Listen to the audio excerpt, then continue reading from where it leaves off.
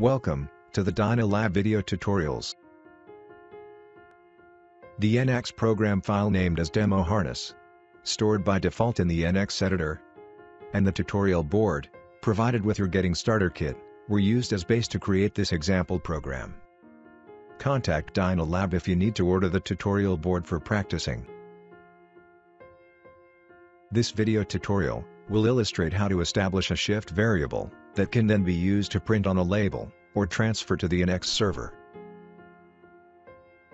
For this example program, there will be 3 shifts as shown, and the shift start times must be on the hour.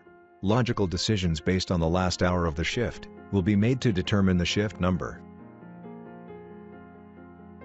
Let's examine the provided program for this application. Once our tester has completed the electrical test, it was necessary to add the set counter variable right after the test display.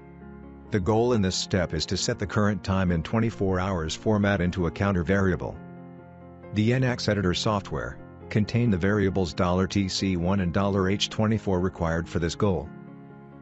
Where the $TC1 variable is persistent and are not cleared on power up or program change as the $PC1 variable would, and the system variable $H24 holds the current time in 24 hours format, then must set the variable $TC1 with the variable $H24 to complete this step.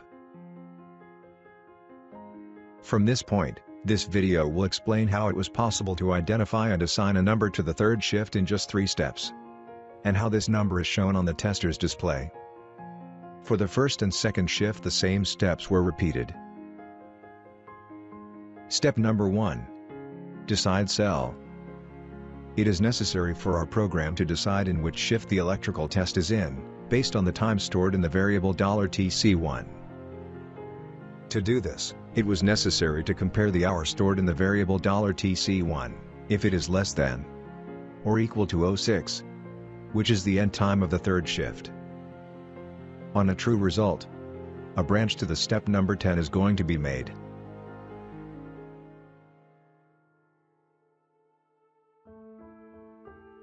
Step number 2, set string variable. As a result of the branch from the decide cell, the NX program assigned the number 03 to the shift in the expression field to the variable $TS1. Then a jump to the step number 16 is made to continue with the third shift settings. Step number 3. The UI cell was used to show on the tester display the value of the variable $TS1.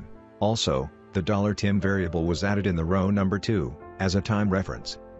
Now all settings for the third shift are completed. Green button must be pressed to continue testing. Steps 4 and 10 were repeated for the subsequent shifts to complete this program. Download and run this program. Setting the time on the tester in multiple hours, spanning the 3 shifts, verify the results on the tester's display. Thank you for selecting Dynalab Test Systems.